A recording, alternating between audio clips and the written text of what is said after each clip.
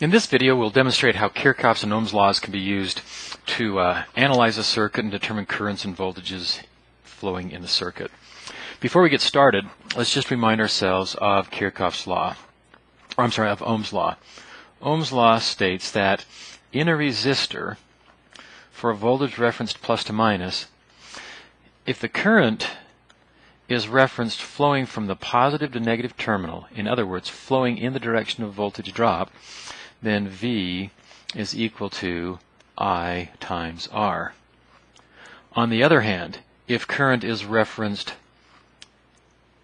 in the direction of voltage increase, so that as you cross the resistor, you're experiencing an increase in voltage, V is equal to negative I times R.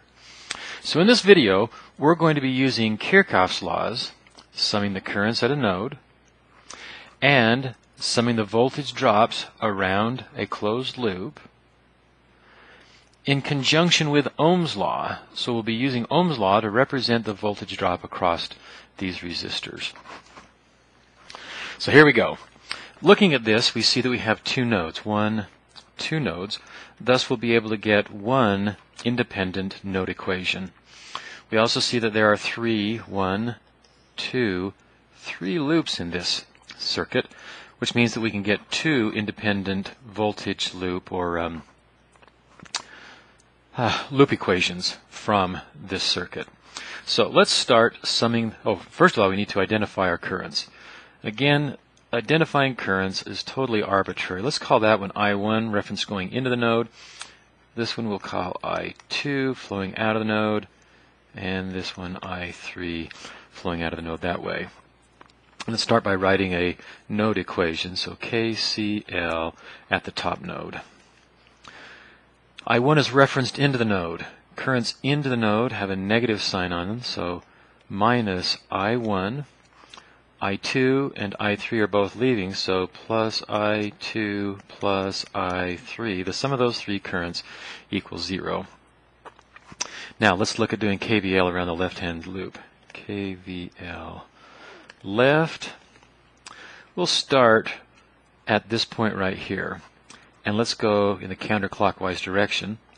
This battery, this DC voltage source, has its positive terminal at the upper side and negative terminal here. So if we're starting here going in this direction, we're going from a lower voltage to a higher voltage. That's a voltage increase, and voltage increase is negative. Now, coming across this 50 ohm resistor, we're going in the direction of I1, therefore going in the direction of voltage drop, and the voltage drop across that 50 ohm resistor will just be plus 50 times I1. Now, coming down this side here, we again are going in the direction of current flow, so the voltage drop across that 10 ohm resistor will be plus 10 times I2, and the sum of those terms equals 0. Finally, KVL around this right-hand loop. Let's go ahead and start here, and we'll go in this direction. This time we're going against, or in the opposite direction of the current flow. That represents a voltage increase, therefore there will be a negative 25 times I3. Coming down here across the 50 ohm resistor, this time we're going against the current I1. Again, that represents a voltage increase, and it'll have a negative sign, so minus 50 I1. And then across the battery here, starting at the positive terminal and leaving the negative terminal, that's a voltage drop, so that will be plus 10 volts. The sum of those has to equal 0. Now, let's rewrite these equations with the variables on the left-hand side and the constants on the right-hand side. When we do that, we'll have negative I1 plus I2 plus I3 equals 0. The second equation is a positive 50 I1 plus 10 I2.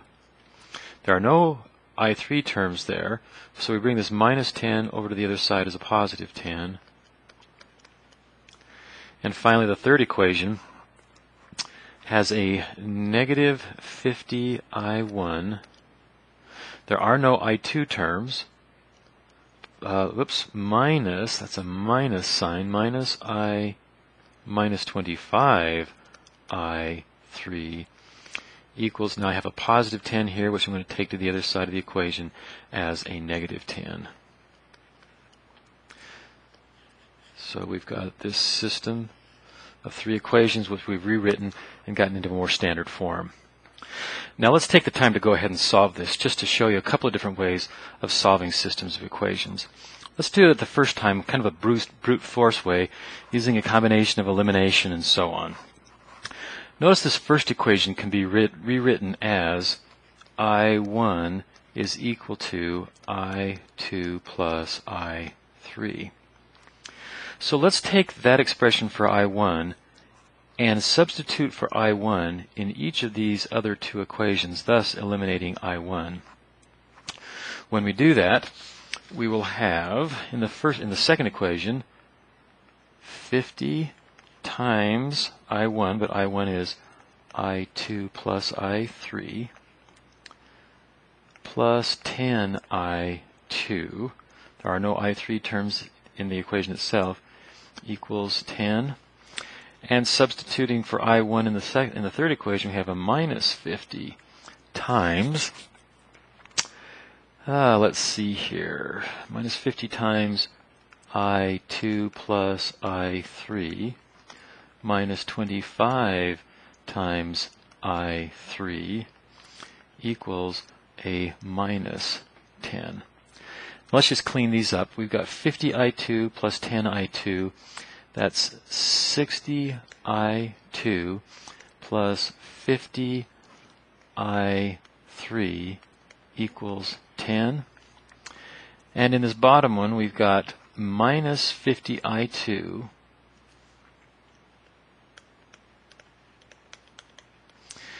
and we have a minus 50 I3 minus 25 I3. That gives us a minus 75 I3 equals minus 10. Now in these two remaining equations, we can eliminate the I3 term. If we multiply the top equation by 3, that will give us 3 times 50 is positive 150 I3.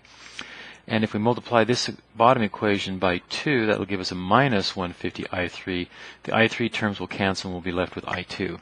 So let's go ahead and do that. We're going to multiply the top one by 3, and we'll multiply this bottom one by 2. Maybe put a couple of parentheses around here to show what we're doing. So 3 times 60 gives us 180 I2 plus 3 times 50 is 150 I3 equals 3 times 10 is 30. Multiplying the second equation by 2 gives us a negative 100 I2 minus 150 I3 is equal to a negative 20.